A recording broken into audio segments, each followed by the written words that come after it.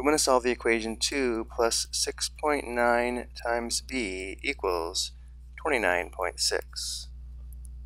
Because 6.9b means 6.9 times b, the value of b that makes 2 plus 6.9 times b equal to 29.6 will be the solution to the equation. In order to solve the equation for b, we need to isolate b on one side of the equation, and because b is on the left side of the equation, our solution will be in the form of b equals some value, again, that makes the left side equal to 29.6. And we'll take a look at two methods for solving this equation. For the first method, we'll leave the equation in its current form and isolate b on the left side. And for the second method, we'll begin by clearing the decimals from the equation and then solving for b. So for the first method, we'll leave this equation as is, and because there are two operations we need to undo on the left side of the equation to solve for b, this is often called a two-step equation. To solve a two-step equation, the first step is to perform addition or subtraction to isolate the variable term, which for this equation means we want to isolate the term 6.9b in the first step, and the second step is to multiply or divide to isolate or solve for the variable. We need to be careful on this equation. Because we have plus 6.9b, it might be tempting to try to subtract 6.9 on both sides of the equation, but that is not correct because 6.9 is attached to b by multiplication. But we can undo this positive 2 by subtracting 2 on both sides of the equation. So our first step is to subtract 2 on both sides of the equation in order to isolate the variable term 6.9b. Subtracting 2 undoes the positive 2, or 2 minus 2 is equal to 0, and therefore the left side is now just 6.9b. On the right side we have 29.6 minus 2. We can also write 2 as 2.0. Move the decimal point down to the difference and subtract. 6 minus 0 is 6, and 29 minus 2 is 27. Now we have the equation 6.9b, or 6.9 times b equals 27.6. And therefore the second step in order to solve for b is going to be to undo this multiplication by performing the inverse or opposite operation. In order to undo multiplying by 6.9, we will now divide both sides by 6.9. Dividing by 6.9 undoes multiplying by 6.9, and therefore the left side simplifies to b.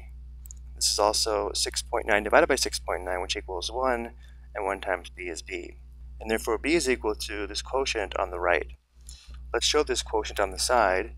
We have 27.6 divided by 6.9.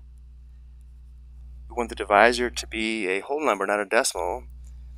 So move the decimal point to the right one place, and we can do this as long as we do the same to the dividend. So we'll move the decimal point to the right here as well. Move the decimal point up into the quotient and divide like we normally do. So we need to determine how many 69s there are in 276. That's not an easy question, so what we could do is round 69 to 70 and round 276 to 280, and we can use this to estimate how many 69s there are in 276. And because 4 times 70 is exactly 280, we'll assume there are 4 69s in 276. Now we'll check this by multiplying. 4 times 9 is 36. Perform an exchange with 3. 4 times 6 is 24 plus 3, which is 27. We lucked out here because notice how there are exactly 4 69s in 276. 4 times 69 is 276.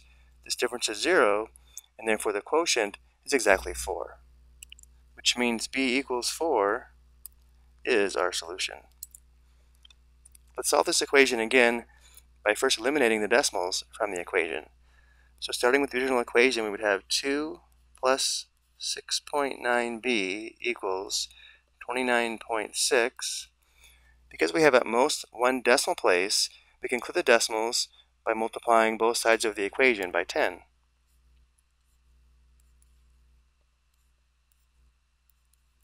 Ten times 2 is 20. 10 times 6.9b is 69b, and 10 times 29.6 is 296. The solution to this equation will be the same as the original equation, but notice how now we don't have decimals in the equation. But the process for solving this equation is going to be the same. The first step is to isolate the variable term by adding or subtracting. So we'll subtract 20 on both sides. Simplifying, 20 minus 20 is 0. So we have 69b equals 296 minus 20 equals 276. Next, we need to undo the multiplication to solve for b, so we divide both sides by 69. Dividing by 69 undoes multiplying by 69. So again, the left side simplifies to b, or 69 divided by 69 is 1. 1 times b is b. On the right side, we have 276 divided by 69, which is actually the same quotient we used to determine this quotient here after we move the decimal point one place to the right in the divisor and the dividend. So 276 divided by 69 is 4, giving us the same solution. The solution is b equals 4.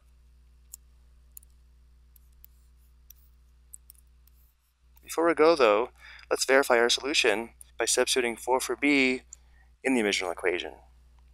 Performing the substitution, we would have 2 plus 6.9 times b, which is 4, equals 29.6.